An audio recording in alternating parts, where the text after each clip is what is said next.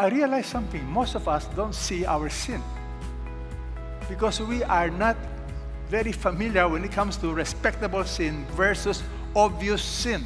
What's the difference between respectable sin and obvious sin? Let me give you an example of obvious sin. Rape, murder, that's obvious sin. What are respectable sins that you and I are guilty of? Many times, without knowing it. Unforgiveness, gossip, bitterness, jealousy, greed, materialism, white lie, exaggeration. You learn to listen to God if you want to live a life of victory. Be sensitive to sin. You know why? Sin is the kryptonite of the Christian life. What is the weakness of Superman? Kryptonite. What is the weakness of Christian? What will make you weak? Sin. Nothing more, nothing less.